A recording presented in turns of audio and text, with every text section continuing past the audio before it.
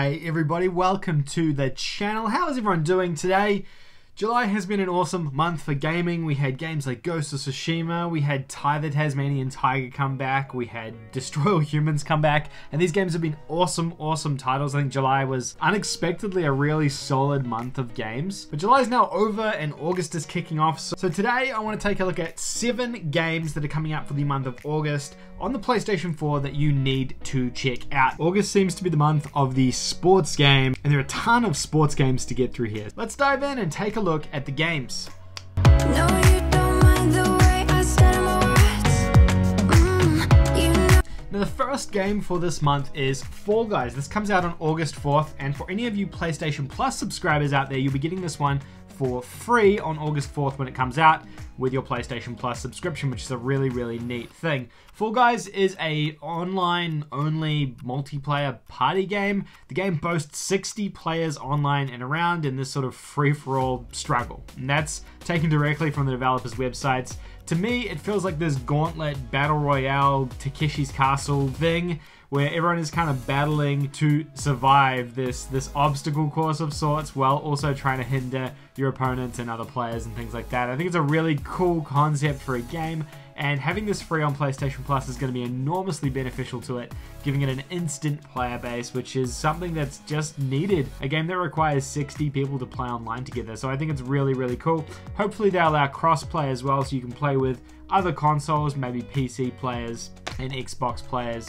as well. But this game comes out on the 4th of August, and it's something you're going to want to check out. So next up on the 7th of August, we have Fast and Furious Crossroads. This is the Fast and Furious standalone game for PlayStation 4.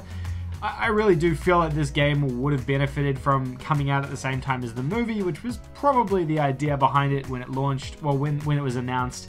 However, with the movie being delayed by a year, the game still obviously has to come out on PS4. It's a action adventure racing game, so not just racing, there's sort of racing elements to this, but also I guess like action type elements as well.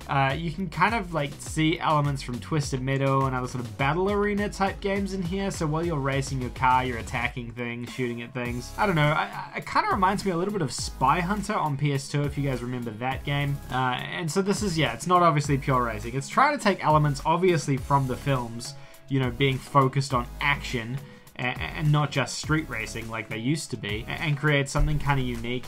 It's interesting because they got some of the cast to reprise their roles in the game. So Vin Diesel's here playing Dom, we've got Michelle Rodriguez playing Letty, and Tyrese Gibson playing Roman, but that seems to be the only actors that are in this. When you look through the main cast lists of characters in this, we've got Dom, Letty, Roman, we've got Vienna, Sebastian, Cam, and I have no idea who these guys are. I guess they were created for the game to kind of fill out the roster. Maybe they couldn't get all of the different actors to play those roles, or maybe they were too expensive. I have no idea. I don't know what's going on with this. The trailer that you can see playing now feels really uncomfortable and awkward. It's a strange trailer. I have no idea why it was cut so poorly together, but this one is coming out on August 7th. I'm definitely going to be checking this one out on the channel, so stay tuned for more Fast and Furious information. Coming out on August 14th is UFC 4. This is obviously the 4th fighting game in the UFC franchise. You already know what these games are. This is a fighting game, essentially, MMA fighting game. The main thing that this one's boasting, and as you can kind of see in the trailer here, are these like street fight type things. I guess they've created these new environments, this backyard cage battle fighting in, so they've promoted the venues and stuff quite a lot in this one, as well as a roster of characters. In terms of gameplay, like actual like enhancements to this edition of the game, EA have got 3 core things that they're focusing on according to their website, and that is fluid clinch control. They've got an overhaul on the takedown system, and then they've got this new ground pound thing. As you can probably tell by my like reading of these, I don't play the UFC games. I'm not a massive UFC player, but I know some of you guys out there are, so you're going to want to check this one out on August 14th if you're into that. The box art also looks really cool. They've done like this weird thing where they've got 2 images on the box art this time around. You should probably see it up on the screen now, where they've got like the color image and a black and white image behind it, and I think it looks neat. They're doing this for all of the EA titles that are coming out this holiday, essentially. Now, jumping over to 2K, we have 2K21 PGA Tour, or I guess PGA Tour 2K21. This is a new series. Well, this is a dormant series that 2K is bringing back this year. They haven't had a PGA Tour in a number of years, and it's pretty cool that they're finally tackling this one. Because this is something that, I mean, it's a golf game at the end of the day, right? You're playing golf, but it's something that they haven't done in quite a long time, so they're promoting a full career mode in here. They're calling it PGA Tour Career Mode. You can create your own character, you can take on different golf championships, you can challenge the pros and build out your career. It's quite cool. It feels to me like, obviously, your career mode from NBA. They've kind of brought this across to their other sports games as well, and I like that. I like it when sports games put a story mode in their game. It makes it really engaging and interesting. I'll be honest, I actually play the story mode in quite a few sports games. I don't even really particularly like playing online or anything like that, but I do play it for that narrative. I know it's kind of silly, but it excites me every year.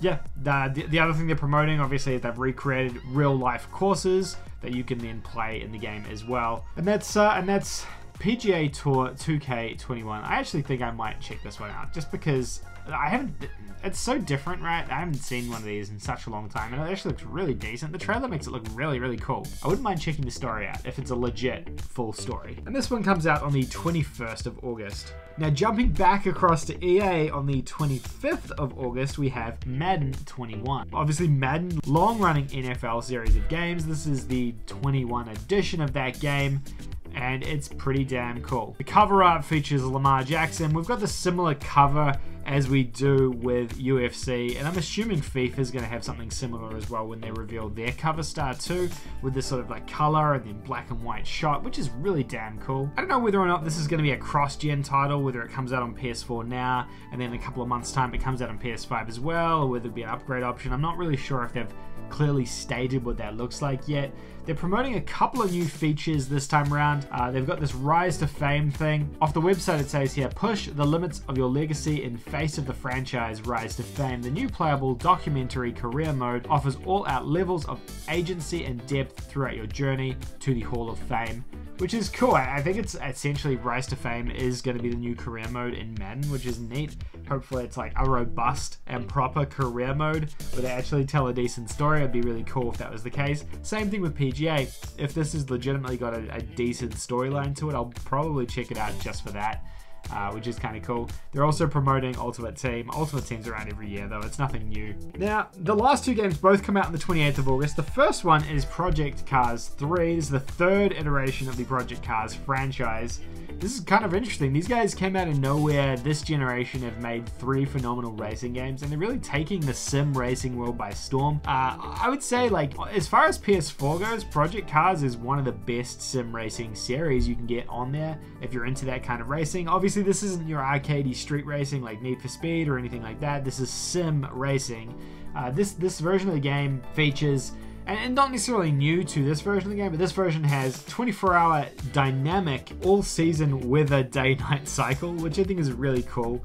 It's something that Forza and GT have both kind of lacked a little bit in recent years in terms of like innovating that full weather system into their games.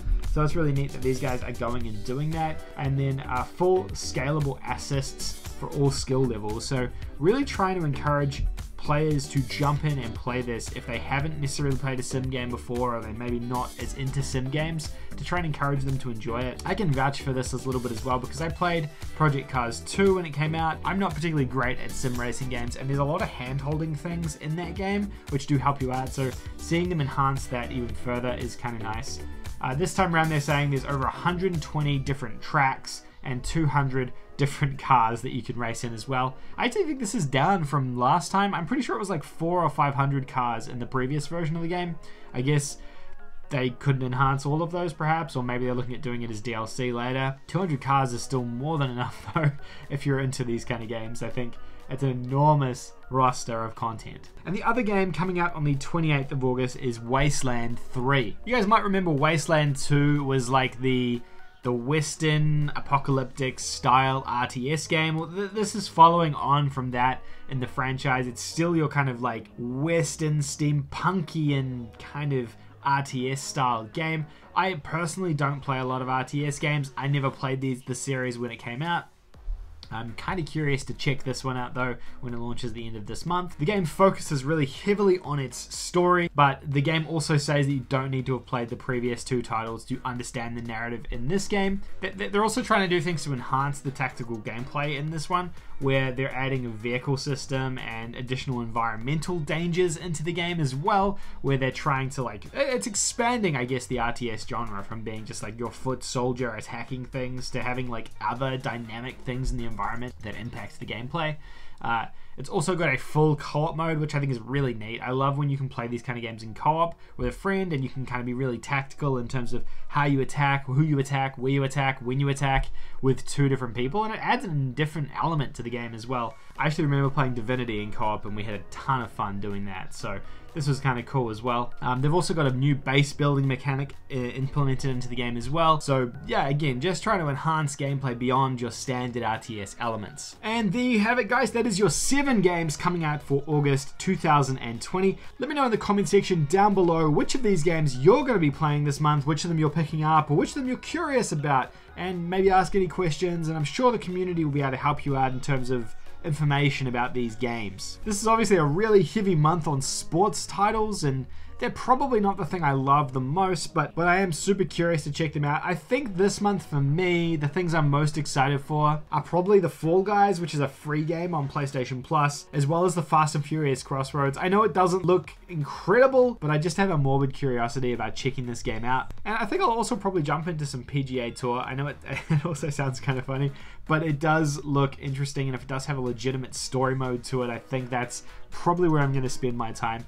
But that's just me. Let me know your opinions and thoughts. If you enjoyed this video, please give a like. I would really appreciate that. Otherwise, I will see you guys all in tomorrow's video. Thank you so much for watching. Where's Crypto? He needs to say goodbye. Goodbye, everybody.